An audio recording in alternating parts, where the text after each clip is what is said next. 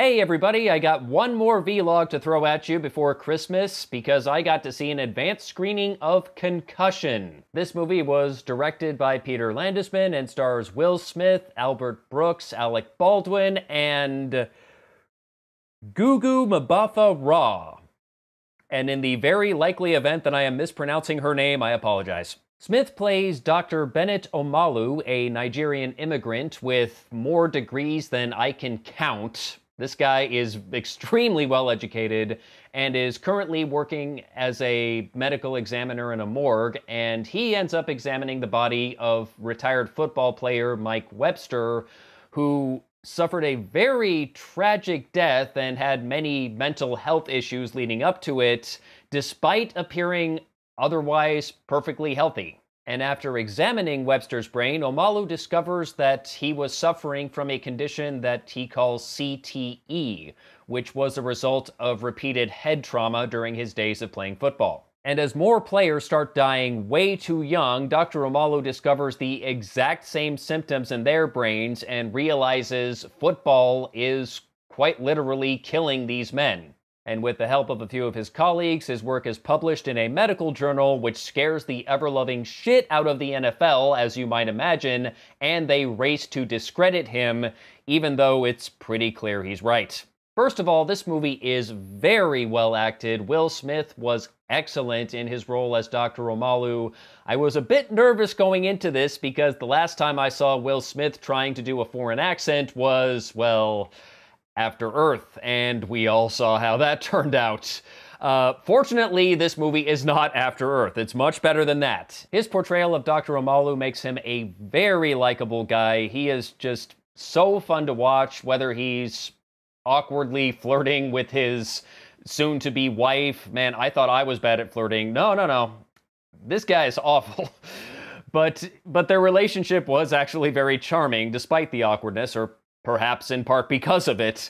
I loved watching him work with his patients, I suppose. He would call them patients, but I don't know if you can really call a dead man a patient, but whatever. How he would always talk to them before he begins cutting them open and ask them to help figure out what happened to them and why they died. It was just very well done. I liked Alec Baldwin as Dr. Julian Bales, who is a former NFL team doctor who is now working with Omalu on his studies of CTE because he is tired of seeing far too many of his friends die young. And the guy who plays Mike Webster, David Morse, he's only in the first act of the movie, but he is really good at playing this tragic character, and it's really hard not to feel bad for the guy. He is just such a mess, and it's a very good performance from him. The story in this movie is just fascinating stuff. I'd heard a little bit about CTE here and there, not so much from watching football, although I do watch football, but mostly from all my years as a wrestling fan, because the pro wrestling world has been very paranoid about concussions in recent years,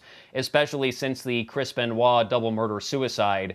And in fact, the character Alec Baldwin plays in this movie, Dr. Bales, the real Dr. Bales was the one who examined Benoit's brain and found out just how messed up he was. And I really thought the movie did an excellent job of making CTE, I keep calling it that. It stands for something, and I forget what it stands for. I'll put it down here. But they did a very good job of making this disease easy for anybody to understand how it works, what it does, and all that, without actually dumbing it down. Just very nicely done there. And you will definitely not be a fan of NFL management after watching this movie, because they do not let them off easy at all. Oh boy. I did have a few problems with this movie.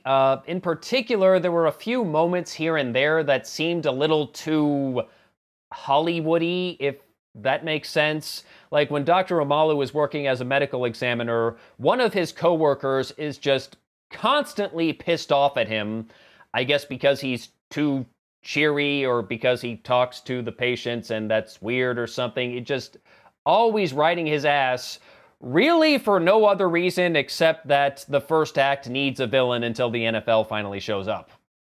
That's pretty much it. And later on in the movie, when one of Omalu's colleagues is indicted by the feds for seemingly bullshit charges, the FBI agents that show up to formally charge him have the most ridiculous looking scowls on their faces. Just the whole time during that scene, they're trying way too hard to look angry and menacing, and it just looks silly to me. And it's moments like these where I wish the movie would just get the fuck out of its own way and tell the story, because like I said, this story is fascinating. I love this stuff, and when it works very well. But there are just several moments like that where it trips over itself. And the really unfortunate thing about this movie, which is not entirely its fault, but I've already seen this before when it was called The Insider. Jeffrey Wigand, Dr. Omalu. Lung cancer, CTE. Tobacco industry, NFL. It's the exact same story, almost to a T. And while I will admit it's been a while since I've seen The Insider, I saw it back when it was brand new, which was like 1999, 2000, somewhere around there, I remember it being a much better movie. And it actually seems like Concussion is aware that it's an inferior version of The Insider because they directly mention the investigations into the tobacco industry. They might as well just wave a big white flag that says, "We're a remake of The Insider!" But to be fair, part of that may just be that these two stories are very similar, and if that's the way these events happened, there's not a lot you can do about that. So how am I gonna call this one? I'm gonna say it's worth a rental.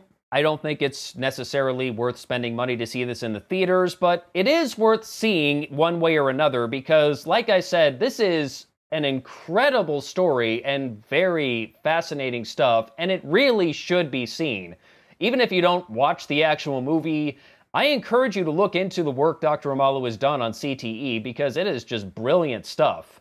And also very scary at the same time because of the sheer number of players that could be potentially impacted by this. And if nothing else, you get to see Will Smith act his ass off. Can't really complain about that. Whether he's going to get an Oscar nomination out of this, don't know, but I'd say he's got a chance. And that's about all I have to say about Concussion, so if you thought I was too long-winded when talking about Star Wars, well, you're welcome. So until next time, take care.